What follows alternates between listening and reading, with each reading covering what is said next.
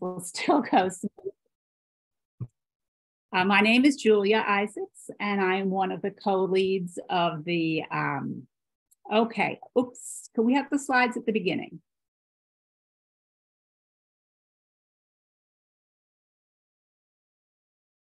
Or you can go to the one that has the question.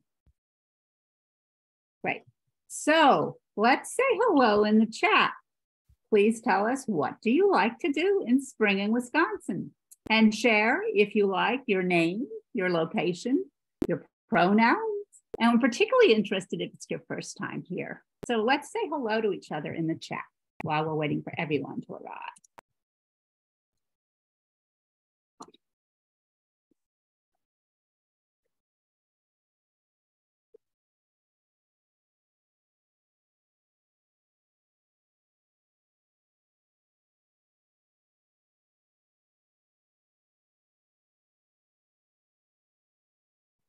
Oh, we have a lot of gardeners on this group. Listening for peepers.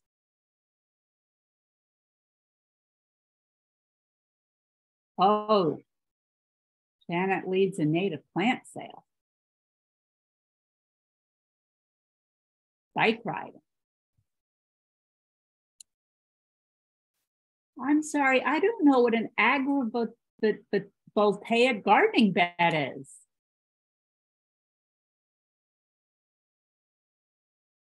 Jackie, do you want to say out loud?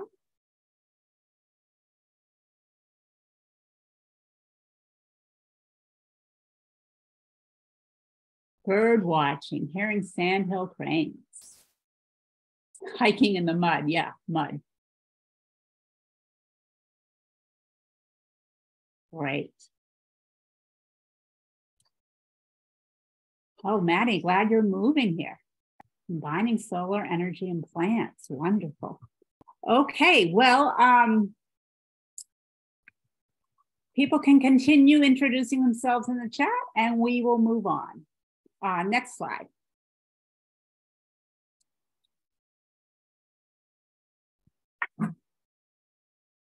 So somebody said they like to hear sandhill cranes. Tonight I'm sharing a photo of incoming cranes to help root us in the land and in this current season. I also want to remind us that peoples over the centuries have seen the arrival of cranes each spring, long, long before the European settlers arrived. I've learned that the word for crane in the Hopak language is peka, P-E-C-A.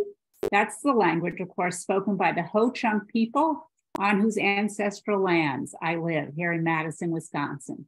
In learning that word, peka, I also read there are only about 200 to 300 people who still speak the Ho-Chunk language. There are, of course, many more Ho-Chunk people living here today, keeping their ties to this land despite the fact that they were forced off the land and came back. But much of the language and culture was lost when the white settlers arrived. I do want to acknowledge I can't take credit for this photo. It's from my Facebook friend, Barbara Wertheim Houlihan, whose Facebook pages are full of beautiful bird photos. So let's just take 2 deep breaths.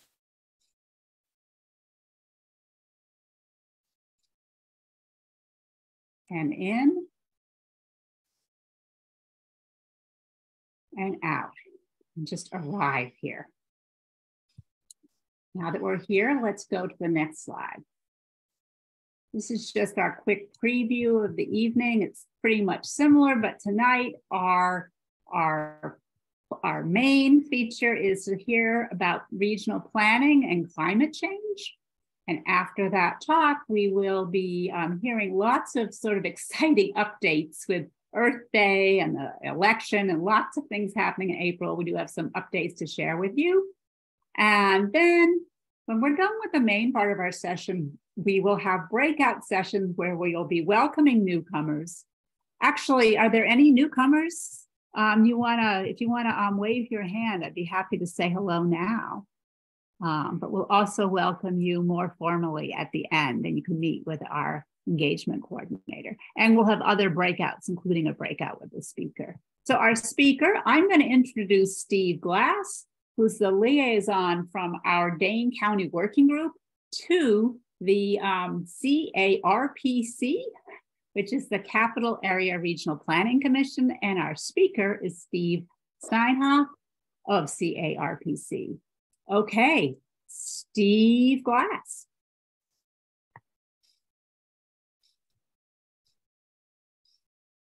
You're muted, Steve. Oh, and should I take down the slides now, Julia? Yes, I'm sorry. You should take down the slides because Steve Steinhoff's going to share his own slides. Sorry about the muting there. I'm really happy to introduce Steve Steinhoff tonight. He serves as the agency director of the Capital Area Regional Planning Commission, or affectionately known as CARPC. CARPC develops and promotes regional plans, provides objective information, and supports local planning efforts in Dane County. CARPC's planning region includes Dane County and the cities, towns, and villages with incorporated areas in Dane County. Steve brings extensive experience in planning, urban design, and community and economic development in the public and private sectors. Tonight, he will talk about how regional planning can reduce greenhouse gas emissions and foster community climate resilience. He will talk about how land use planning can address, but not necessarily solve, the challenges of climate change. Steve will share priorities and strategies from a regional planning framework for Greater Madison's growth over the next 30 years. He will share ideas about what climate activists can do to influence land use in our communities. Before I hand it off to Steve, he will speak for about 20 minutes. Then there'll be about 10 minutes for questions and answers. So if you have questions, put them in the chat and I will pick those or pose those to Steve at the end of his talk. So Steve, take it away. Well, thank you, Steve. And hello, everyone. Good evening. I'm really excited to talk to you tonight about organization and regional planning and how that relates to climate change. Good to see some familiar faces. I see in there especially from the days of the Zig farm when we worked on it. So let me hopefully get this right. And I'm sharing my screen. We did practice this. I will say that your organization is very well organized when it comes to these meetings and preparing for these presentations. You'll be pleased to know that Julia went over my slides and worked with me to cut them in half, really. So you'll be hopefully it'll go smoother and won't be as rushed. So just I did want to give a little bit of information about CARPC. As you're known, I don't always assume that people know who we are. Often they don't. So we are one of 9 regional planning commissions in the state. RPCs are created when local governments petition the state to take action and establish this new unit of government, independent unit of government, through which local communities can work together to address challenges that go beyond their borders. So in that vein, we work with communities on regional plans, both the regional long-range regional development framework that I'm going to focus on tonight, also the regional water quality plan and the water quality management planning program that we operate under contract with the Department of Natural Resources. We also work on other planning efforts, watershed planning, future urban development plans, and we assist communities in a range of planning. And I see you hearing my cat in the background. I just apologize in advance for that. And then some of the things we don't do, we are not a regulatory agency. RPCs are advisory under state law, so we don't regulate land use or establish ordinances or issue permits. We don't conduct other types of planning, transportation, housing, economic development, but we do work collaboratively with those agencies. Just 1 second. Hey, I'm gonna close the door. Sorry, Kitty. The life of Zoom, right? Okay. So that's it, all I have to say about CARPC. I did want to move on and set the stage for my presentation by referencing the Dane County Climate Action Plan that was adopted in 2020. I would guess that many of you in these listening to this are somewhat, at least somewhat familiar with this plan. And I mainly bring this slide up to highlight the transportation portion of the contribution to greenhouse gas emissions at 29%. And that is really the portion of CO2 or greenhouse gas emissions that we seek to influence primarily through regional planning, development planning. And here are two of the policies in the Climate Action Plan that apply specifically to transportation emissions. One is to essentially get people to drive less, so reduce the vehicle miles traveled or VMT, and the plan wants to see a total 15% reduction in that by 2050. But at the same time, recognizing that we also have to change and clean the fuel source for vehicles from fossil fuels to clean energy, in this case, electricity generated from renewable sources. So as it relates to regional growth and development,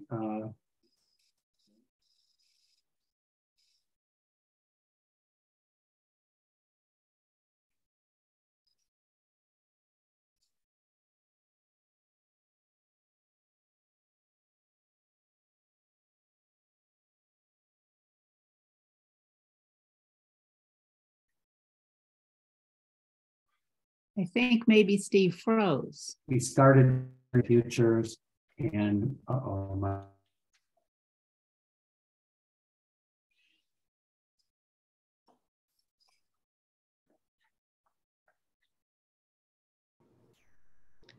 It might help if you turned his camera off.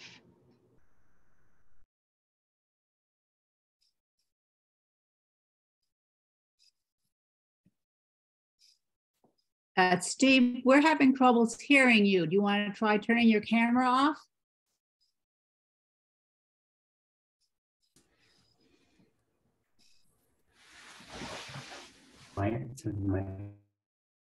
Steve, can you hear me? I think we just lost them. Well, not that I want to overstate my power, but I've had the kind of day where my basement is flooded. I sat down on the sofa to relax and do Wordle, and my cat had peed on the sofa. And so to have the Zoom not work is just my day. Steve, can you hear us?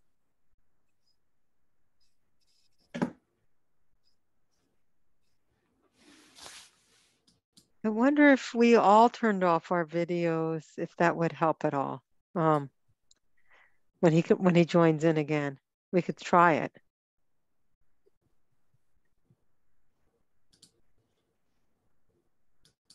His cat did not like being left out of the room.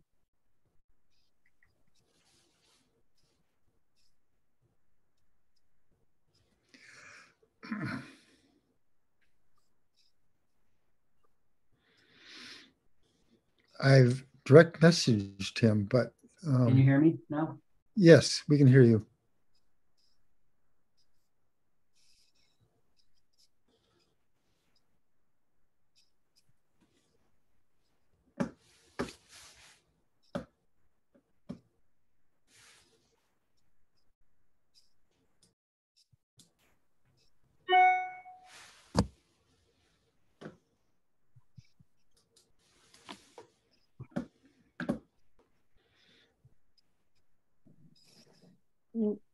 Might help if he tries to reconnect. Is that what he's trying to do? Maybe to exit and come back in? I think he got kicked out. Okay, so hopefully he'll come back in. Yeah. Can you hear me now? Yep. Yes, Yeah, we can hear you. Yes. All right. Well, let's try it again, shall we? Not from the beginning, of course, but And we decided to most of us turn off our cameras so that maybe that will help also with your bandwidth.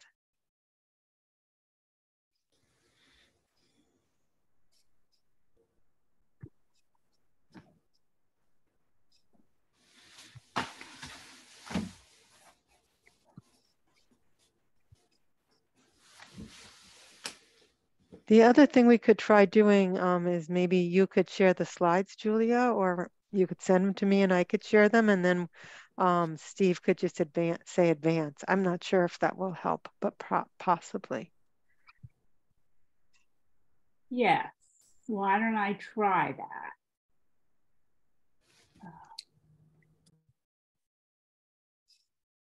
Because I don't hear anything from Steve. No. Are you still with us?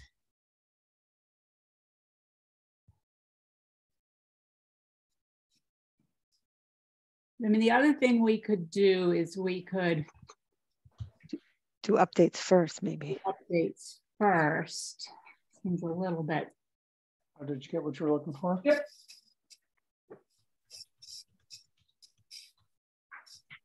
There's Steve in the waiting room, so he's coming back in. Steve, I thought maybe I'd try to share your slides.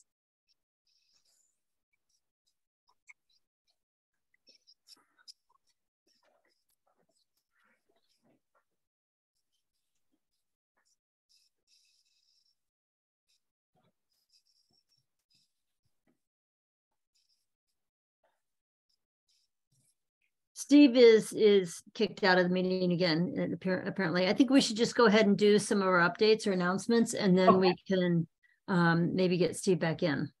Okay. Can we maybe have him call in by phone? So Steve Glass, do you want to try to connect with him and tell him we're doing other things for a bit and see if he can connect? Yes, I will do that. Okay. So thanks everyone for your patience. We will get our speaker back, but we do have some exciting art collective updates that that we'll do first if Diane can swing with things. There we go. The next slide and the next slide. This is sort of some fun news. Hello. Hi, everybody. Thanks.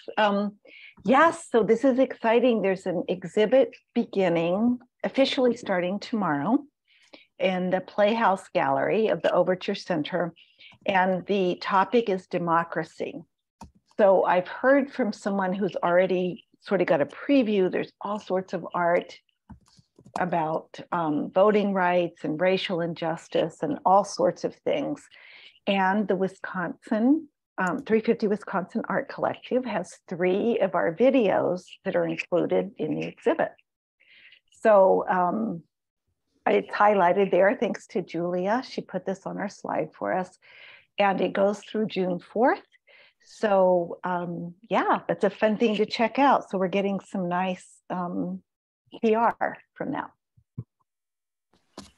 Great. Next slide. Russ, with more art collective announcements. Yeah, I've been working with a lot of student environmental groups at the UW, and we're putting together, I think, a really exciting bunch of Fridays leading up to Earth Day. The theme of each of the weeks is written down there, and they were having trouble getting the week of shelter, the concept of shelter covered. And so I agreed that we would cover that one for the most part. So I'm looking for ideas. I think we're going to go everywhere from shelter and home as a concept on a meta scale of the planet being our home, and for us and all non-human life, and also going to a micro scale where shelter that is a challenge or non-existent for marginalized people on campus and in the city of Madison. So we've got a lot of fun stuff happening here. It's going to be in the East Campus Mall. Give me a call or a text if you'd like to know more, but the students have been really happy with 350's support of this event and the event that we had last year. So it looks to be a really good time. We're going to have lots of food. We've got one of the giant wheels that you maybe saw in the newsletter all rigged up on a stand, and we're calling it the Wheel of Life. And students are going to be adding little bits of it to exemplify their commitment to healing this wounded world we live in. So it's going to be pretty fun. Great. Next slide.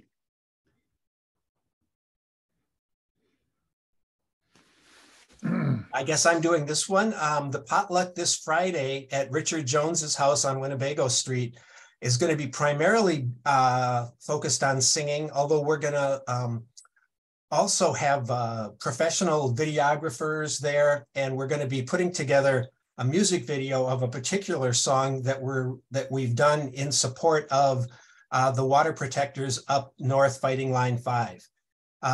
One really exciting little sidebar that I haven't told many people about, but I'll tell you all now, is that I asked a friend of mine I knew his daughter worked in Hollywood. I said, does your daughter know any famous people that could amplify and like our videos and like our stuff?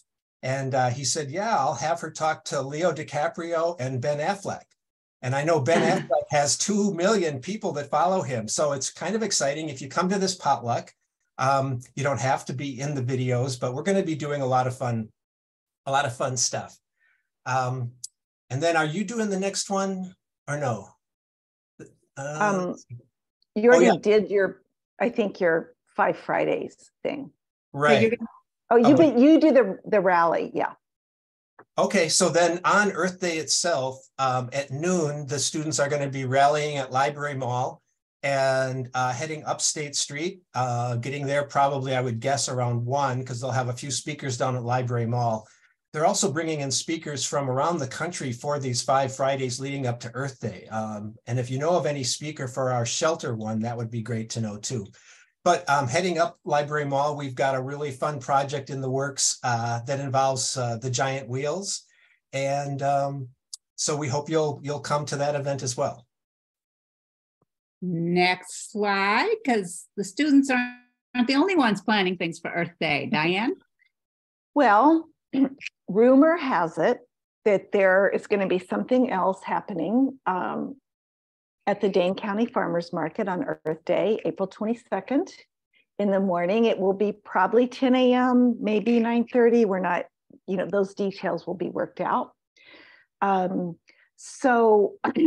But don't be deceived by this photograph, because I think there's something altogether different happening. This is what happens when the art collective hibernates over the winter. All these things pop up. But we would love to have anyone and everyone who's interested join us. We could use people for street theater roles, banners, tabling, etc. So if you are interested, at least even in learning more about it, you could contact Russ or me. You see our emails there. We'll also be in a breakout session, so people can ask about that. So I don't know. We'll see what happens that day. And I'll do the last bit, is that we're not going to tell you what date or what place, but at places to be determined and not publicized, we will be doing bank actions. And if you want to know more, contact me. There's my email address. And I particularly want to invite you to our virtual training on nonviolent direct action, which we're going to be holding on March 27th at 7 p.m.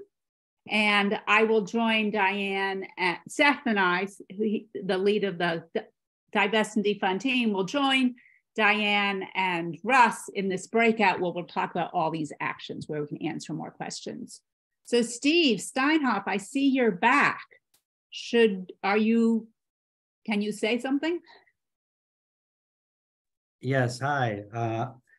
Thanks. I changed locations in my house, and see if that would get closer to the internet router to see if that would help. Why don't I share your slides for you? You just say next slide. Would that be easier? Yeah, that'd be fine. Okay. Let's see if I can do that. Okay. You are here.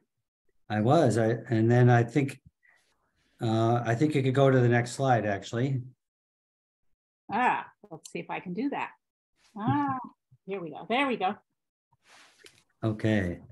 So I was talking about how we started off the process for creating this regional development framework. And the first step is really to create as much regional consensus as we can around what our priorities and goals and values are for growth of the region. And that effort was called a Greater Madison Vision, and it culminated in a regional survey where more than 9,000 people reviewed alternative scenarios for growth and identified their top, ranked their priorities. And next slide, please.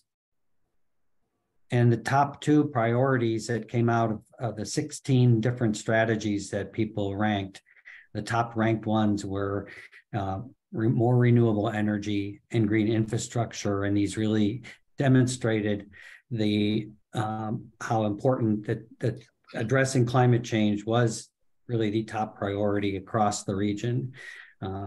Next slide, please. And so CARPC took those priorities and then translated them into goals and objectives for how the physical development of the region could take place in order to achieve those top priorities. Next slide, please.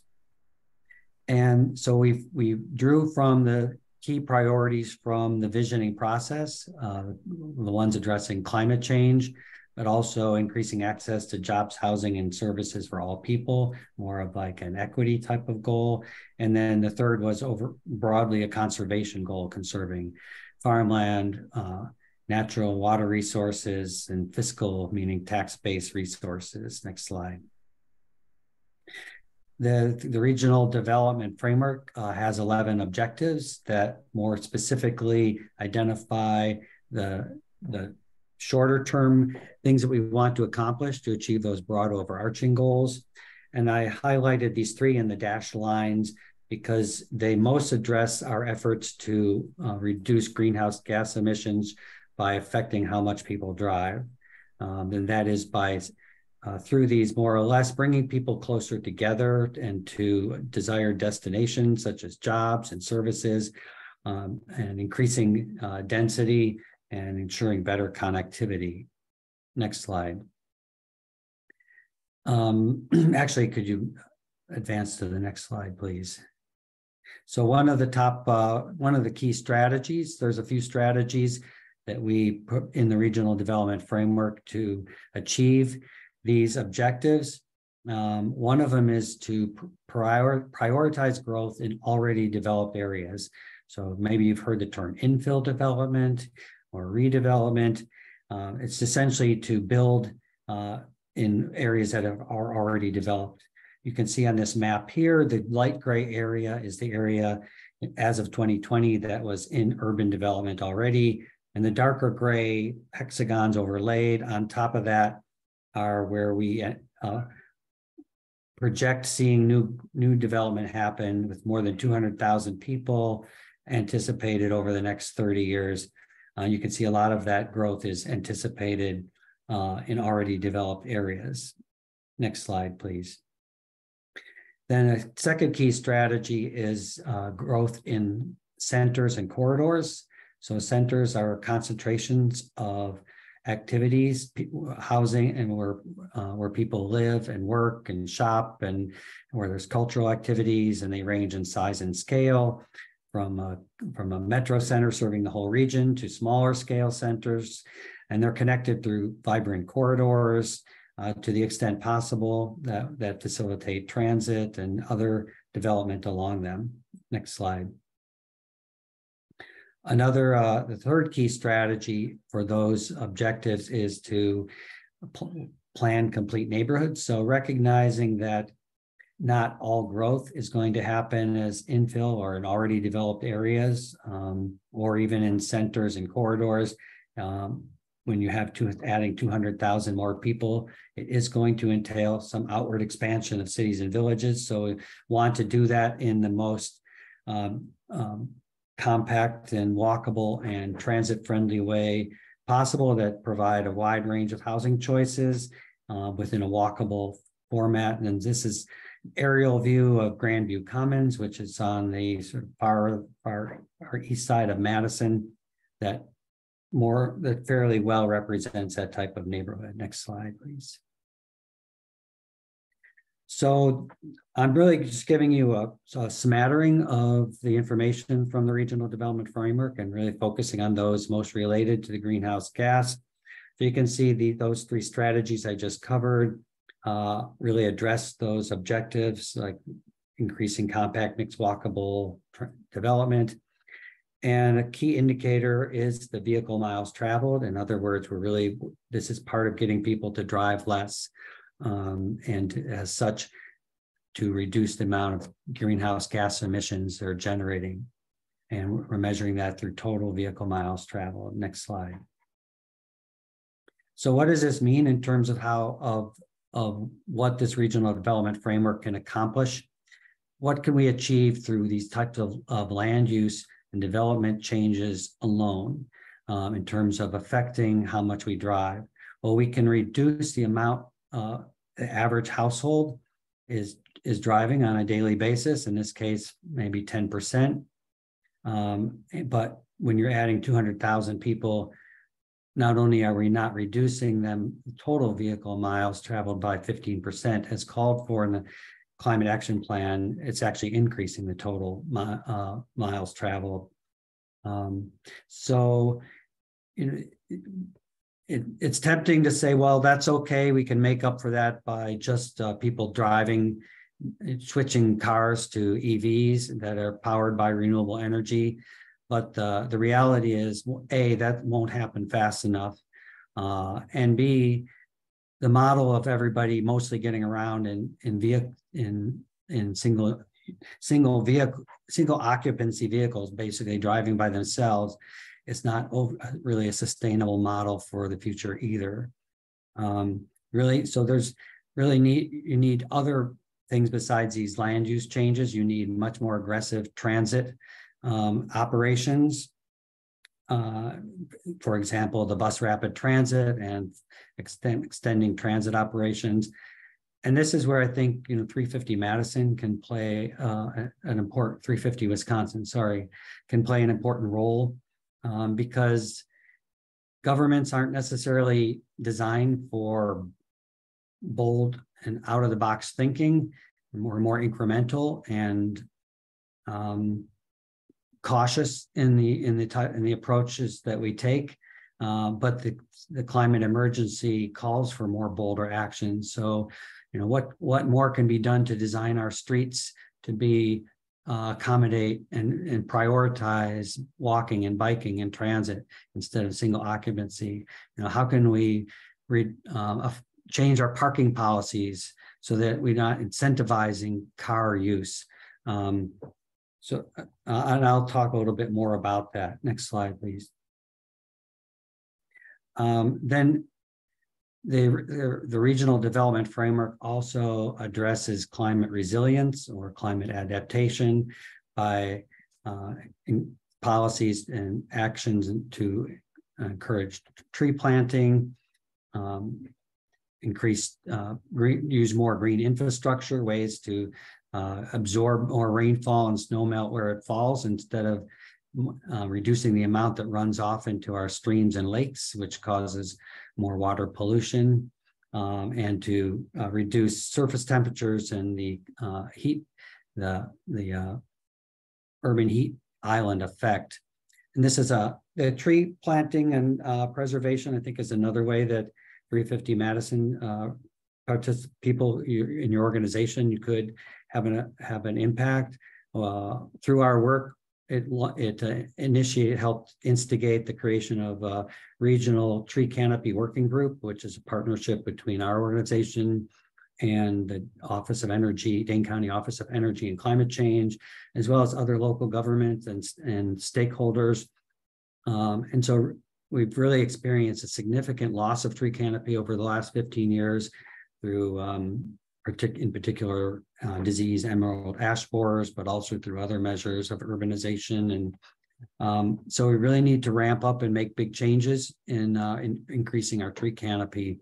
As you know, that's not important not only from the standpoint of absorbing carbon dioxide, but they have multiple other benefits, habitat, quality of life, and including reducing cooling costs, which also reduces fossil fuel consumption. Next slide, please. Just an example, quick example of the green infrastructure type of projects that we're involved in. We led this effort to bring communities together and work with the state and federal agencies to raise funds and develop a plan for increasing green infrastructure in the Black Earth Creek watershed.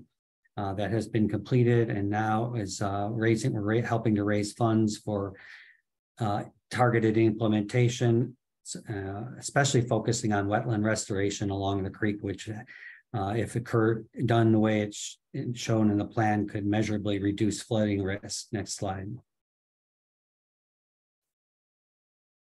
And I think near the end of the presentation now, we are also again in partnership with the County Office of Energy and Climate Change, working to achieve this regional designation from a national organization called Soul Smart, which gives out gold, silver, bronze designation to local units of government as well as regional units. And to achieve the designation, you have to take actions to demonstrate that you are friendly and encouraging and welcoming of solar PV through your permitting processes and your ordinances and your funding and promoting group buy and things like that. And this is another way that you could get help. You could help promote, encourage local communities to also achieve this designation. Currently, Madison and Fitchburg have, but we really want to see communities across the region seek this designation because it is a way that can really help ramp up solar PV. And part of the reason we're doing this as a regional designation is, in fact, to get the local communities, encourage them to do it too. Next slide, please. So yeah, this is the last slide. I think I covered a number of these, what you can do already.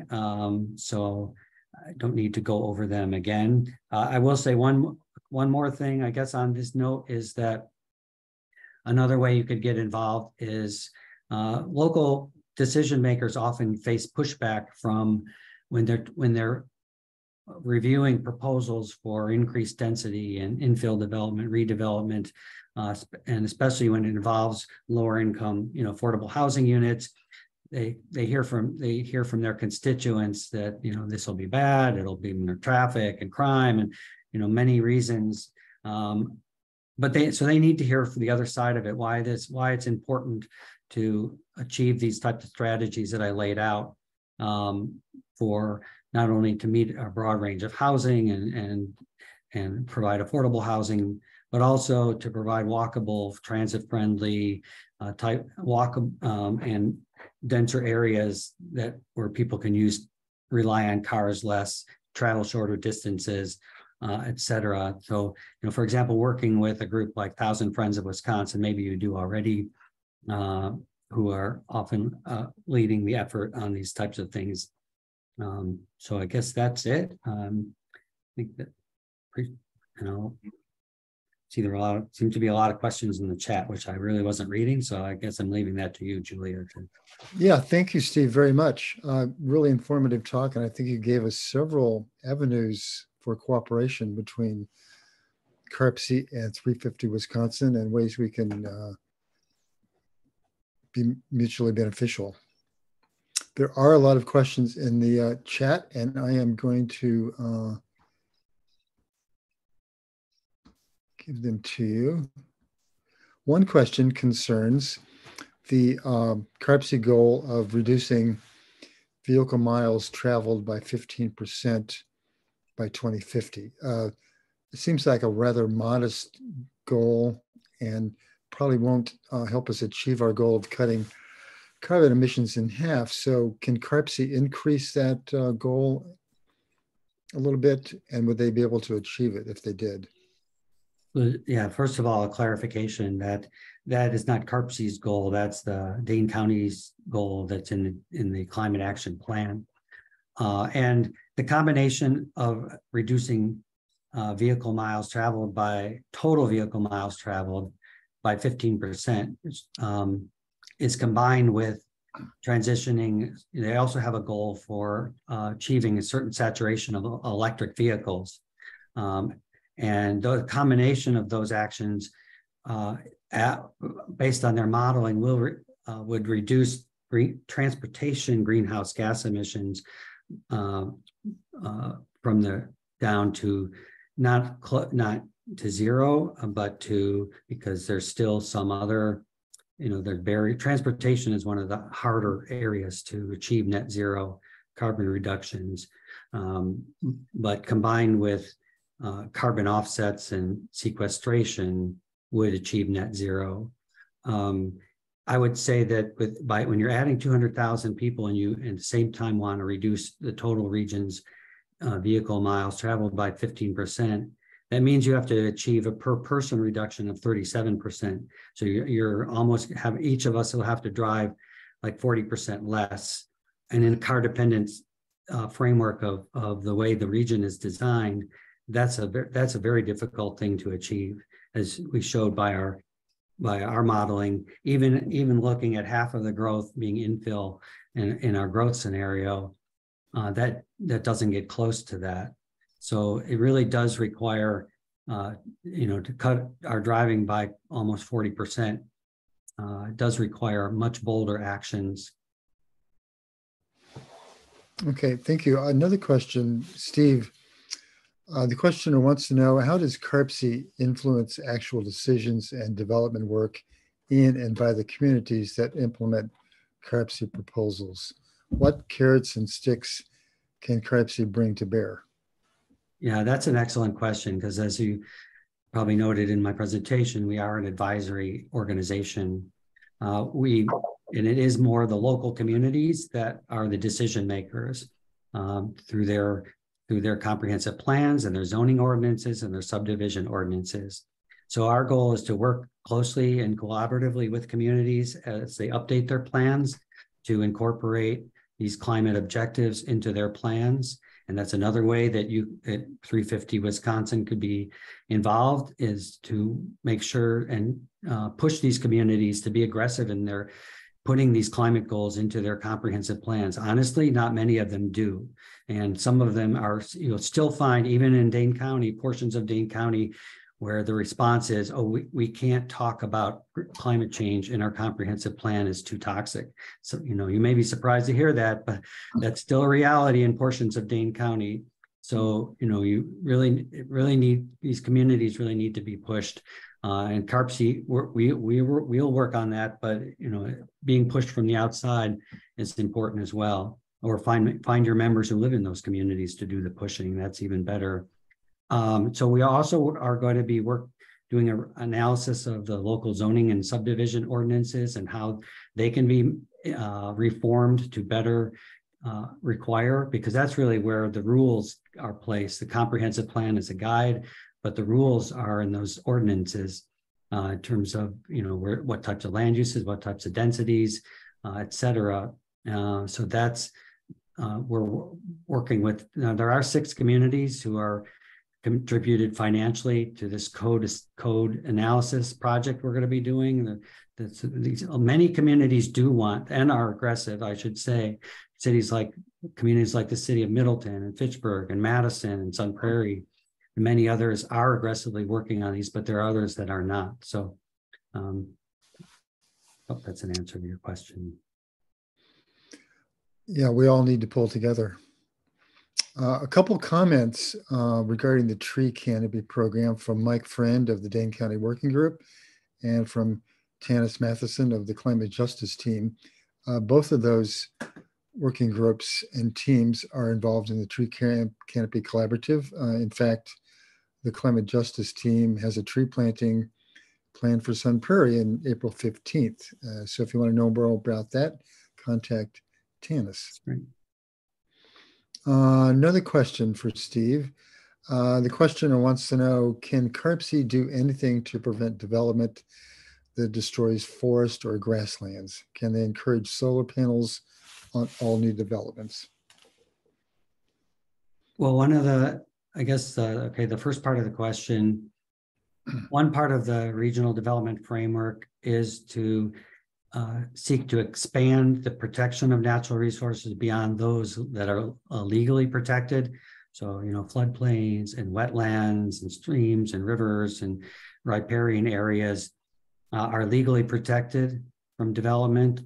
But we've identified areas beyond that we call stewardship areas, where those are mapped. You can go on our site and you can see the map of where those are. And those are potentially restorable wetlands, high quality woodlands. It does not at this point include grasslands, but it also includes floodplains that go beyond the 100-year floodplain, but that are increasingly at risk of flooding. So encouraging communities to incorporate those stewardship areas into recognition into their comprehensive plans and their ordinances. Most new development happens on farmland, frankly. At least the new development out that is not infill or redevelopment. And that's one of the purposes of increasing infill and redevelopment, is to reduce the amount that happens as outward growth. I think the Soul Smart program would be a good way to encourage, have communities work to encourage solar panels on new developments through their ordinances, and by going through the Soul Smart process. That's something that they're required to look at, those types of policies. So I guess that would be my answer to that. Okay. Yeah, we have just 2 more minutes. We want to end by 7:50. So I think this will be the final question, Steve, until we get to the breakout rooms at the end. But this question is there a pattern in the kind of resistance you get from rural communities to the CARPC framework?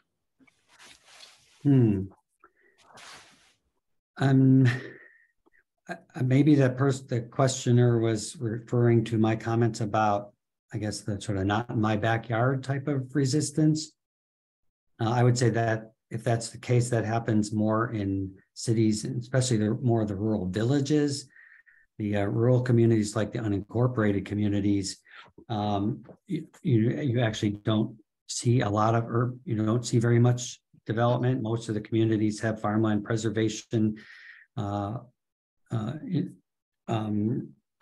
ordinances in place that minimize that. I won't say it doesn't exist, but the kind of not in my backyard or NIMBY, I think is common across the board. People don't like change, and so they fear it, so they fight it, and it's typically when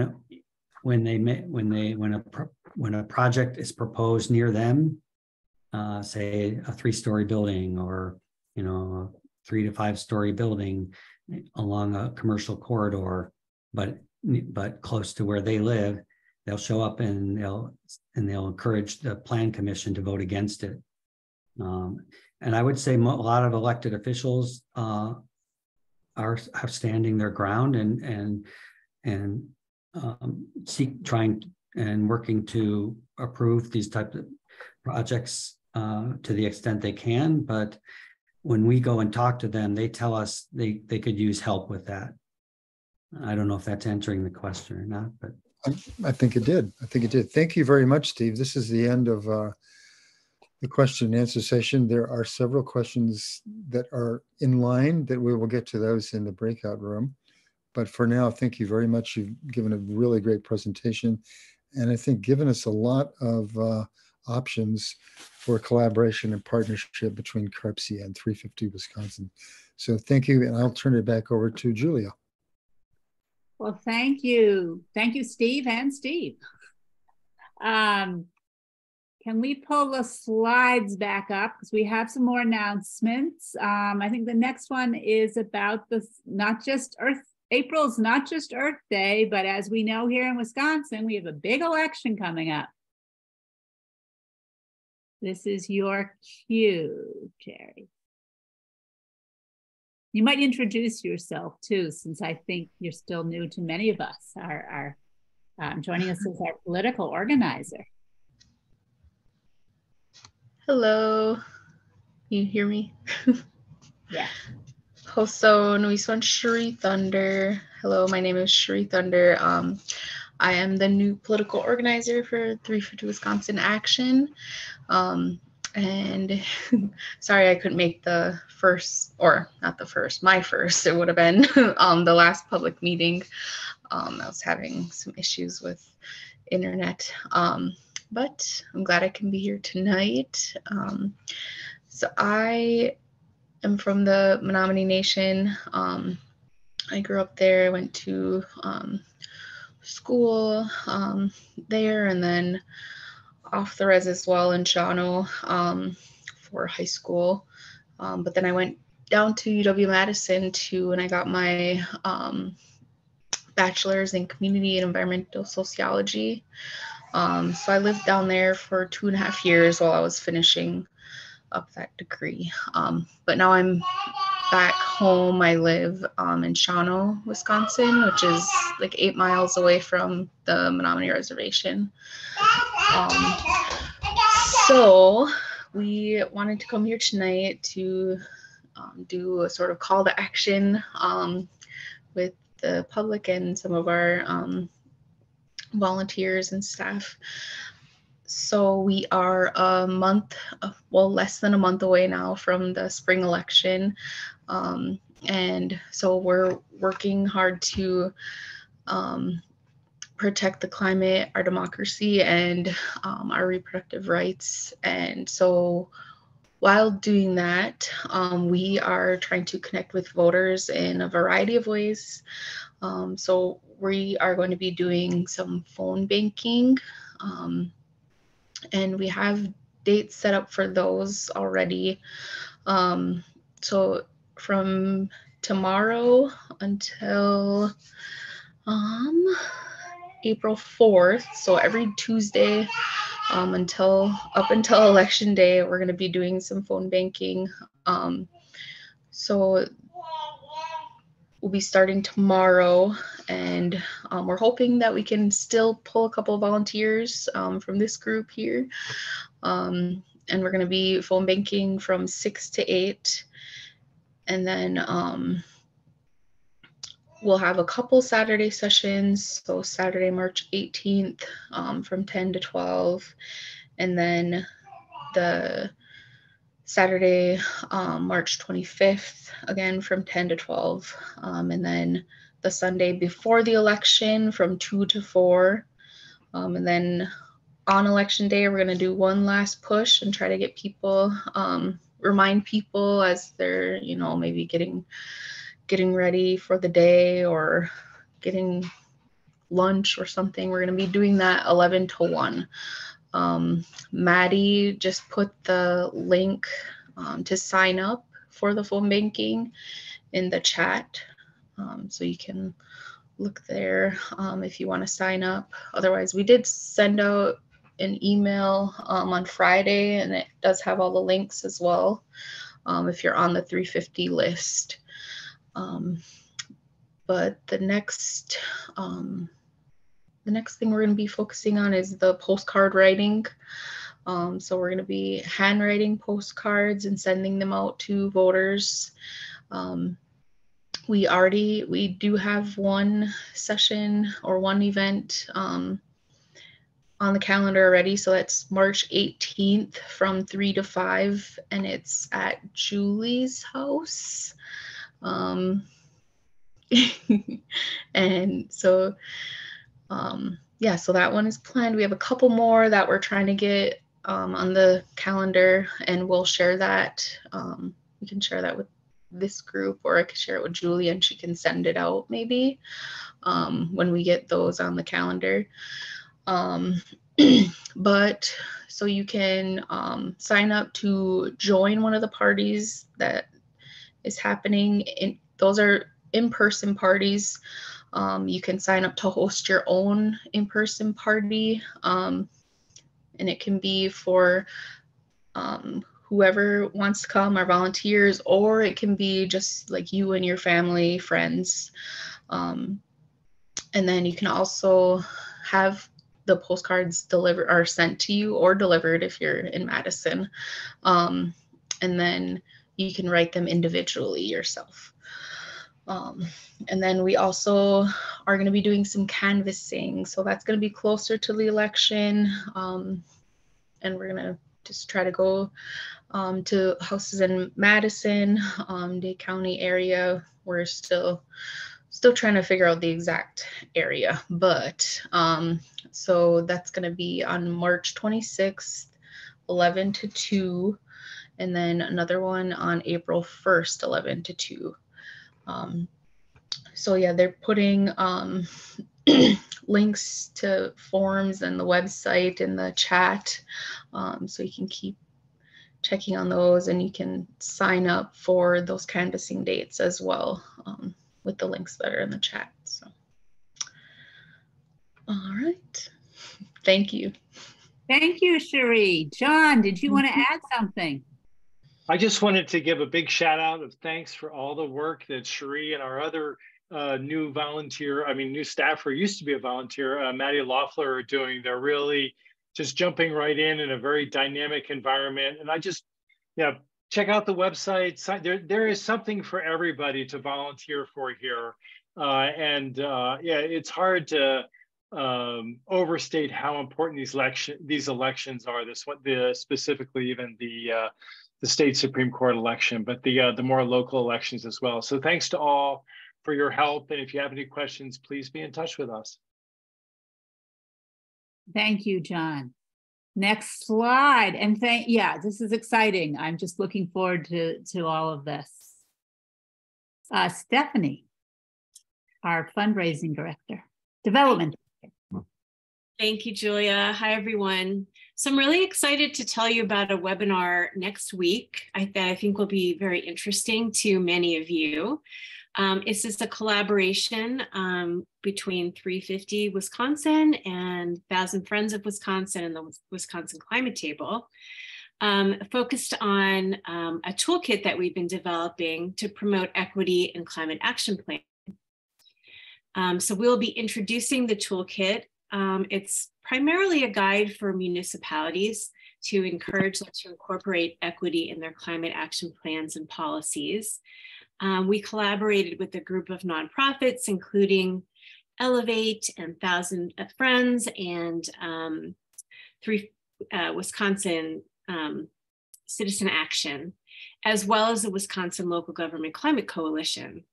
And the toolkit provides Wisconsin and US examples of communities that have incorporated equity into their plans and programs, a menu of strategies that communities can consider, an array of resources and funding opportunities, as well as stories of impact related to climate and energy burden and flooding from marginalized communities.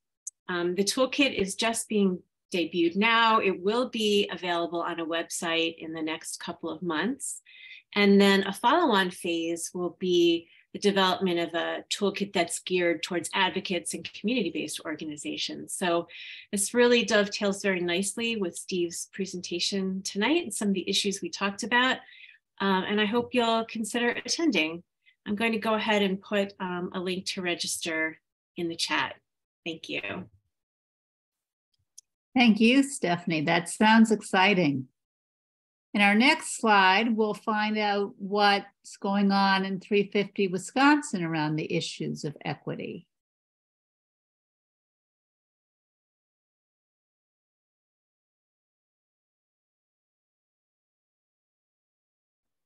Hello. I am Tanis Mathieson. I am a member of the climate justice team. And I just wanted to give you all an update on where we are in terms of our Jedi cohort learning and planning process. So some of you, many of you are aware of this and are actually participating in this process. So thank you to those of you who've been spending your Tuesday mornings learning about justice, equity, diversity, and inclusion. And we are going into phase 3 of the process now. So we've had the 6 interactive workshops during the end of January and February. We attended, many of us, well, about 30 of us, as I said, participants attended these workshops that were led by August Ball, who we've contracted with 4C, the consultant who's leading us and managing us through this process. It's a cohort process. There are 4 other organizations involved as well, which is kind of nice because we have back and forth with them as well on our at our Tuesday morning learning sessions. But these are the 6 workshops that we've had so far. And now we will be getting the results soon of the cultural assessment or survey, which many of you participated in and responded to, and thank you for that. And that was phase 2. And so with that, we can go to the next slide, Julia. So phase 3 is actually the plan development process. So you can see on here, there's still a lot of work to be done. Actually, the whole plan will be created during the month of March. So we're going to be, so the work group, who I should name, which is myself, Marian Friedel, Stephanie Robinson, John, Nikki, Diane Burkarsh, and Emily Park. I think I got everybody. So we will continue to meet on Tuesday mornings with August Ball throughout March. And we will, as I mentioned, phase 2, get the phase 2 results of our cultural assessment shortly. Then we will use those results from that survey to choose 2 or 3 factors that we want to focus on to improve in terms of our justice, equity, diversity, and inclusion relationships and processes and practices at 350 Wisconsin. At that point, we will share those with the participants and get their input. If you are interested in being involved in the planning process, you could put your name in the email, in the chat, in your email, and I can include you in our outreach efforts. Or you could email me too. I didn't put my email on this slide, but I'll put it in the chat. But after we decide on those 2 or 3 factors that we want to focus on, we share those with people, get input, then we will develop SMART goals. I think some of you are familiar with that acronym. I always forget what it means, but it's achievable and goals. So actions to achieve our goals, basically. And then we'll get input from the participants again. Once we have those SMART goals developed, then we will have a draft plan and we'll present that to our participant group. And then at the end of the month or in early April, we will present the plan to the entire or to the larger membership, maybe at one of these monthly member meetings. We're not sure yet. That has to be determined. But so far, the process has been fabulous. I have learned a lot personally. I think a lot of the participants have also said that they've learned a lot at these workshops. And with that, I think I'm done. Thank you so much, Tanis. Yeah. Okay, I think we have two or three announcements left. Emily Park, oops, go back. Oops, back. Okay. Yeah, this is just my periodic call for volunteers. So as John was saying earlier, there's something for everybody to do. And maybe you're not the person who wants to be out in the front of the crowd or, leading a rally, but there's still lots of stuff that we need help with behind the scenes. So if you are interested in writing, research, web design, social media, photography, any kind of that sort of behind the scenes stuff, then I think the communication team, we call ourselves CAT, would really love to have you on board as a volunteer. So if any of those things sound like potentially interesting volunteer opportunities for you, please send me an email. That's my email address right there on the slide. And also a friendly reminder to everybody, please like, follow, and engage with our social media platforms. So we're on Facebook, Instagram, and Twitter. And I promise Twitter is back up and running after being down for a little bit today. The more engagement we get, the more eyeballs will see our posts. So that would be great. Thanks, everybody. Thank you, Emily, for that and for all you do. Next slide. This is Phyllis with her. Hello. Hi, I'm Phyllis Hasbrook, co-lead of the tar sands team, and tonight we have the opportunity to influence the EPA, that's the Environmental Protection Agency, regarding coal ash, the toxic waste left over after burning coal in a power plant.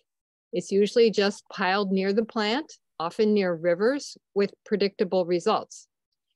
This map shows where many of all of them are. In 2008, a dike holding back coal ash at the Kingston power plant in Tennessee broke, creating devastation in the Clinch River and on 300 acres of land. And you can go to the next slide because it shows that, the before and after picture.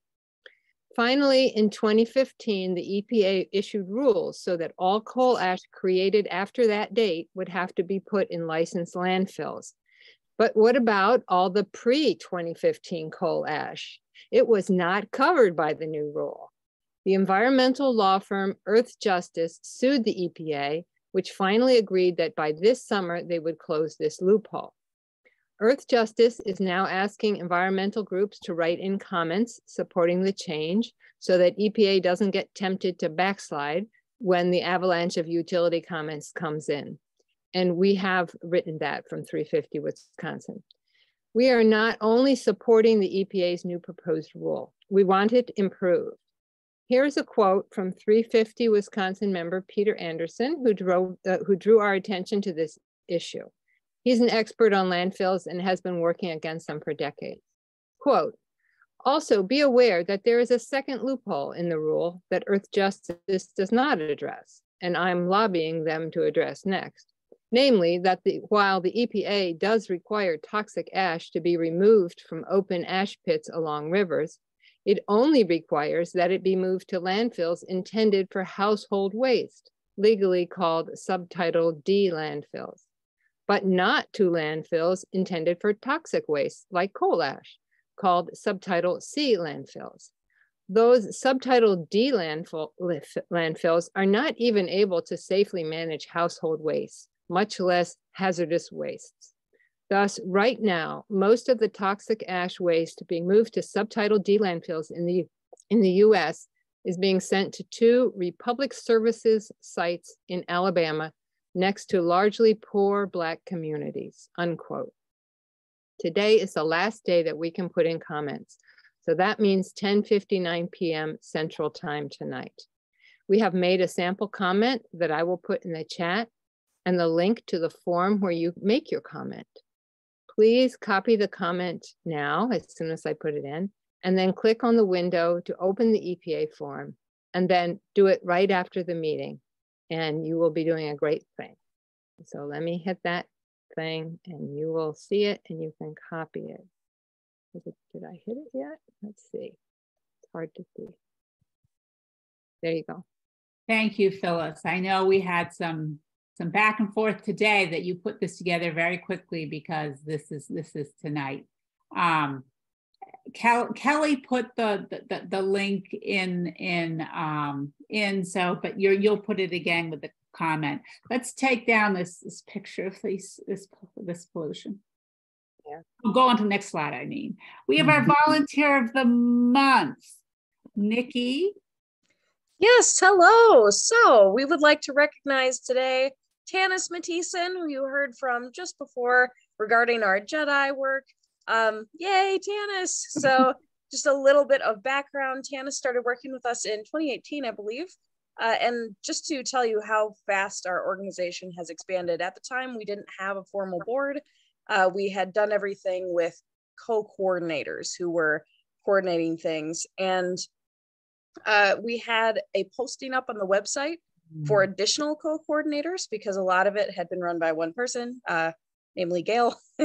And she ended up applying, has been with us ever since, jumped in with both feet, and has been doing so much. Not only is she the vice president of the board when we did transition to a board structure, she also agreed to be interim board president while Gail was our political organizer in the fall, and serves on the executive and nominating committees. And besides all that, she also still facilitates our coordinating council meetings, and is one of the leads of our climate justice group and has been doing so much work lately to coordinate our Cream City cohort and our Jedi work with Cream City. It's a super involved process. I mean, these have been extremely long meetings to really dive into everything about our organization and Jedi work. So it's taken a lot of time and effort to plan this, and Tanis has been instrumental in all of this. Not only that, she's a pleasure to work with. She's super welcoming, very easy to talk to, always looking for new resources to share with people, and just a really all-around fantastic person. So thank you so much, Tanis. We really, really appreciate you and everything that you have done and continue to do for 350 Wisconsin. You are a gigantic asset. I appreciate that, Nikki. Thank you. Thank you. Well, I think we're embarrassing Tanis. She It is embarrassing. You have to take the picture down now. Go to the next slide, please. But we do have one more slide, I think, after this. Just, you may, if you're new, I do hope, welcome. You've heard about our climate justice team. You've heard about, our CAT team. If you want to learn more about our teams, I'm about to put in the chat and on the slides the names of all the different team leads, but you really just need one email address, which is Nikki, who just was speaking, who coordinates new volunteers and links them up to the team they want to join. Let me, I think we can stop the recording. I have like 2 more slides, but I don't think they need to be in the recording. The 2 more slides are just to say about our